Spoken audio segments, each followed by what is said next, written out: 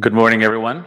It's great to be with you all here in person and also everyone virtually. Certainly great to be able to be back doing this type of presentation in person. My name is Jorge Ramiro Monroy. I am the CEO of Reyna Silver. We are a silver exploration company. Our assets are in Mexico and the US. And the premise of our company is around two assets that were part of Max Silver's original IPO in 2003.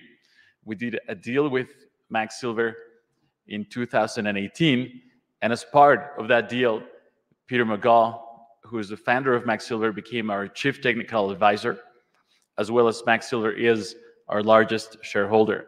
The premises of the company is very much in line with the thinking and approach to exploration that Peter has pursued over his career, which is looking for high-quality silver assets that have high-grade potential as well as district scale.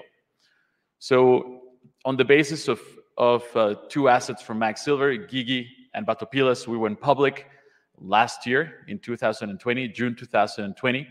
We have 14 million in the bank, strong institutional support. About 20% of our shares are in the hands of institutions. Sorry, 40%, and 17% of the company is owned by management. We have 4 projects. Guigui and Batopilas are the 2 projects that we're actively exploring right now. As a matter of fact, at Guigui, we just completed the first 12,000 meters of drilling. This is a project that was Peter McGaw's doctoral thesis. We completed stage 1 of exploration about 10 days ago, and we will be releasing the results soon, within this month, as soon as we have all the assays back from the lab. And then at Batopilas, which is a high-grade former producer, we initiated last June a 10,000-meter drill campaign. We have completed the first 3,000 meters, and last week we put a press release speaking about the first 1,000 meters. And I wanted to, since we just put this news out, I wanted to start the presentation talking a little bit about our drill results there. We encounter a 3.2 meter drill result that has 703 grams per ton silver with 3 grams per ton gold.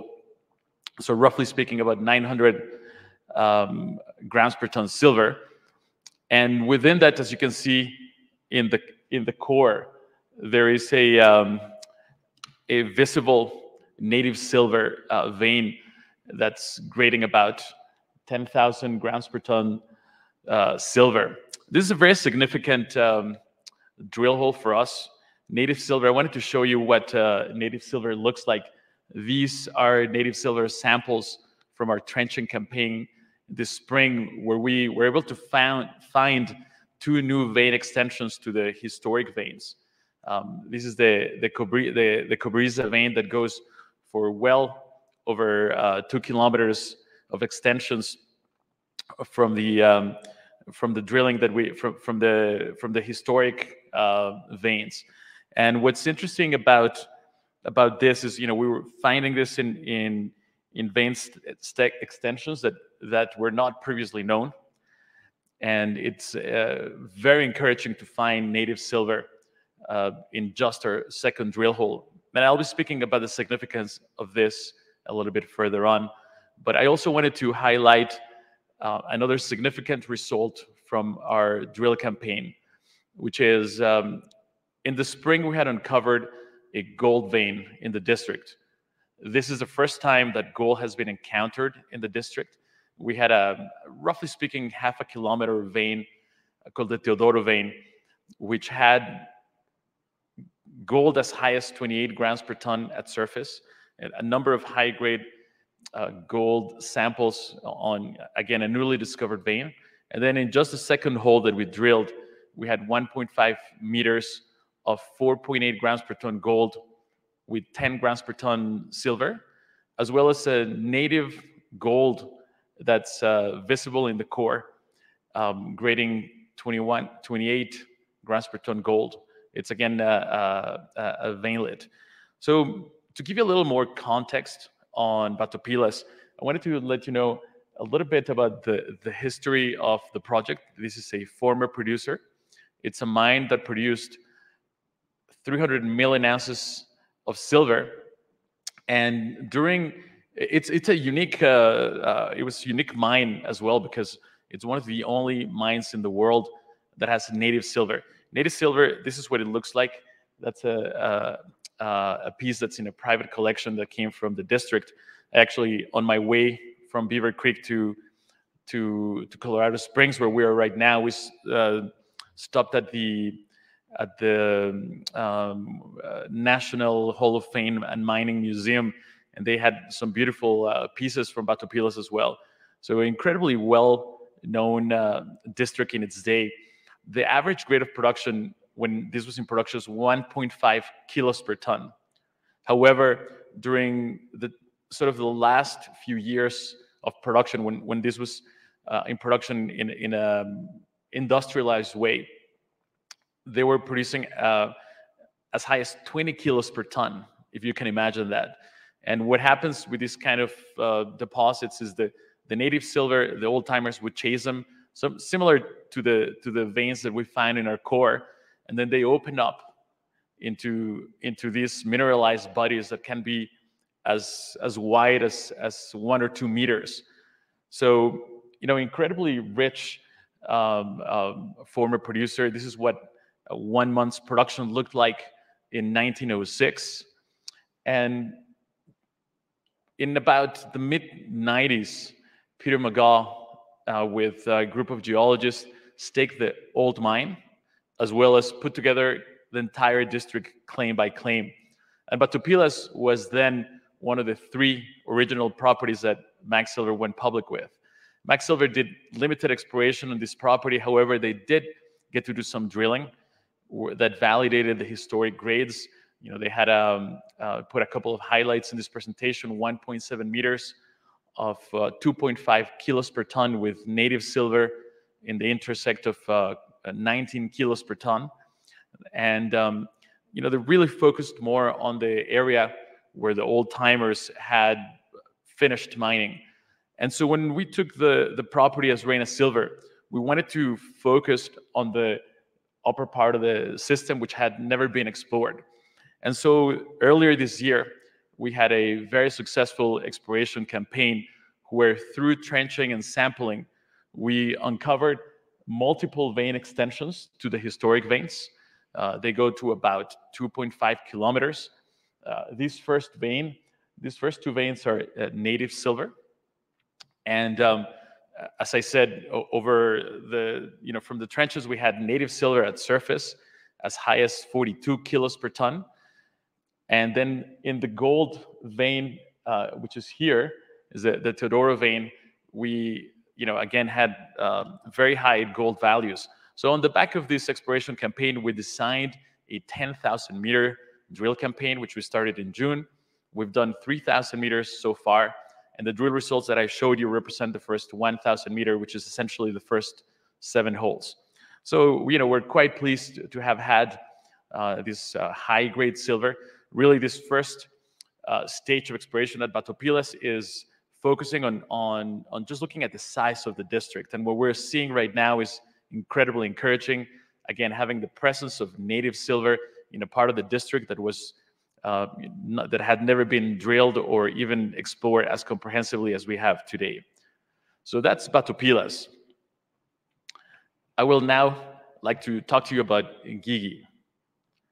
Guigui is a project that sits right at the heart of Mexico's largest carbonate replacement system. This project is actually a project that was Peter McGaw's doctoral thesis.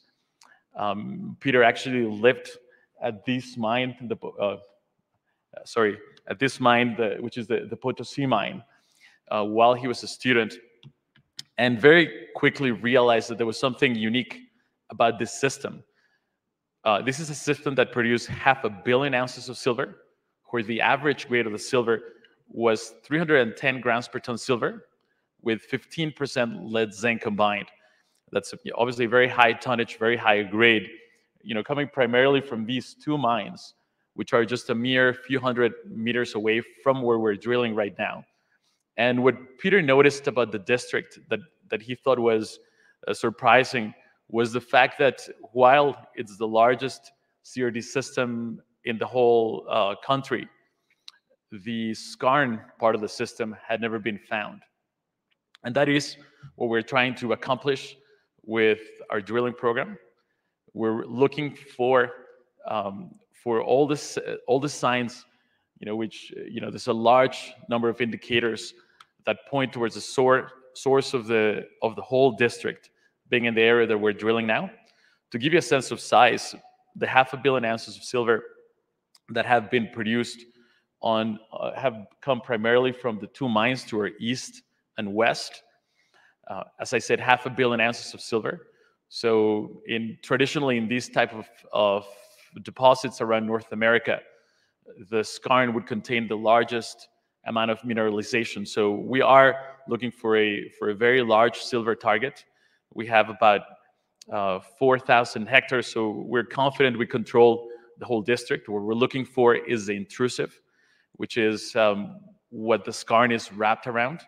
And on the basis of a very sophisticated set of geophysics, on the basis of detailed mapping and comprehensive sampling of the district over the last 2 years since we've had the property, we designed a 12,000 meter drill campaign. You can see the locations of the drill holes here. And what we've done is put essentially 12 deep drill holes, each of them to about 1 kilometer in depth at an angle, really trying to intersect as much information as we can. And as I was mentioning, the key for us is to be able to find the intrusive, the felsite rock. That's the biggest indication that we're zeroing in on the skarn mineralization. And again, the potential is there for finding something that could be quite meaningful. As I mentioned, we completed the first 12,000 meters about 10 days ago.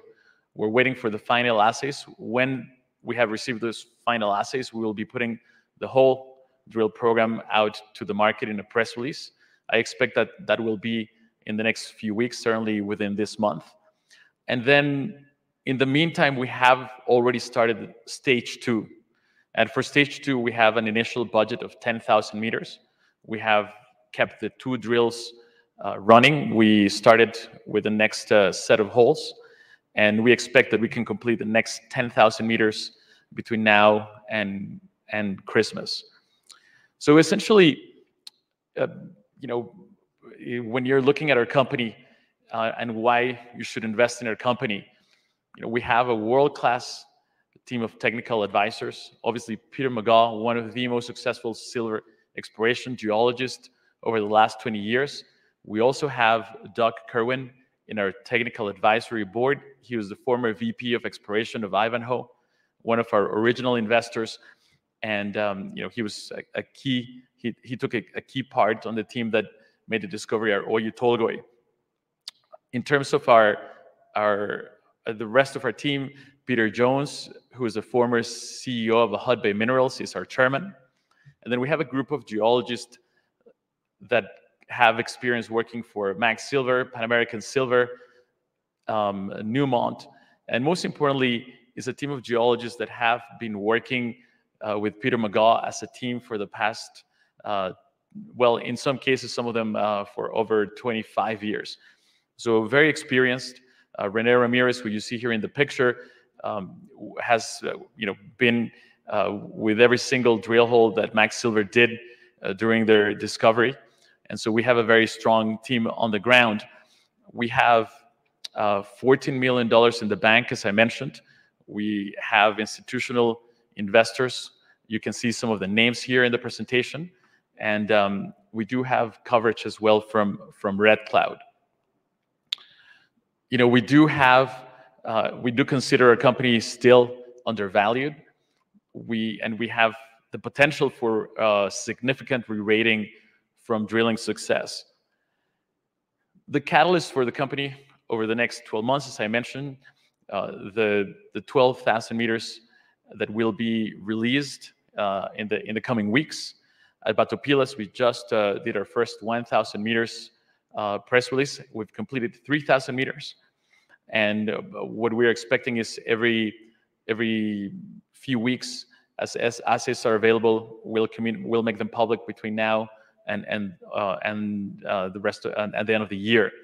We do have 2 more projects: Medicine Springs in Nevada. This is another CRD target, and La Reyna, which is an epithermal project in Mexico. We are advancing our drill targets at both these properties.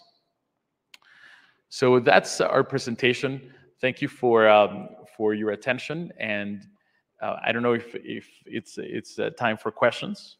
I'd be happy to take any questions. I don't know if my mic, I think my mic is working. Is there any questions in the audience? That's correct. So assays are coming from, that's correct. That's correct. So the question is if the assays are coming for both projects, and that is correct. At Guigui, we have most of them. We're just waiting for the last few hundred meters of the first 12,000 meter program. And at Batopilas, we're receiving them on a rolling basis. Yes. That's correct. So the question is, so was Peter McGaw in Mexico during this drilling program? So yes, Peter was there both during the time where we were generating the targets, and then during the time where we did the drilling. And since you mentioned that, we did while Peter visited the projects, we did what we're calling a virtual site visit. Those videos are available both on our website and our YouTube page. And if anybody wants to sort of do the second stage of understanding the company, I would highly recommend that you look at those videos. But I think this question comes up a lot as well on Peter's time. His commitment with the company is about 15% of his time. What it looks like in real life is 1 or 2 hours a day where he has a call with the geologist to go over what they've been working on that day. Obviously, he knows the district really well, having mapped it by hand as a student, and over the last couple of years has been there maybe 2 or 3 times, to personally oversee the projects. As I mentioned, I think this is a project that he's very passionate about. I don't know, a lot of people might know this already, but the model for exploration for CRDs really came out of Peter's doctoral thesis on this project. CRDs, of course, have been known for hundreds of years. However, Peter came up with a geological model to explore this kind of deposits that's proven very successful, not just for mag silver, but for multiple CRD discoveries in North America, some with Peter's involvement and some without. But yeah.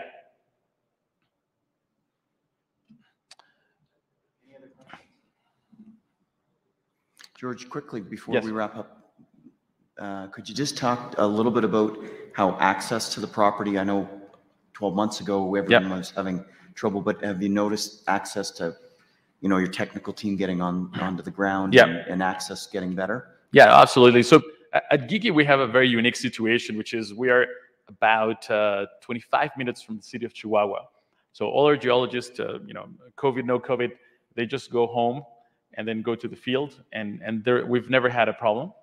And then at Batopilas, it did have restricted access because it's close to a community. But we've been accessing it since October 2020, and really in Mexico, as you might have heard from many other companies, especially in Chihuahua where we're operating, things are pretty much back to normal. COVID, it's still a situation, but the 2 things that had become problematic, which were permits and drill assays, I would say since about June of this year, have really become normalized. Good. So receiving the assays without a huge delay. Initially, the delay was quite significant. Now that the times have been shorter, and then in terms of access, there hasn't been any problem. Terrific. Well, I'd like to thank George for opening presentation here this morning in this session. Thank you very much. No, thank you for giving us an opportunity to present, and thank you, everyone. Thanks, George.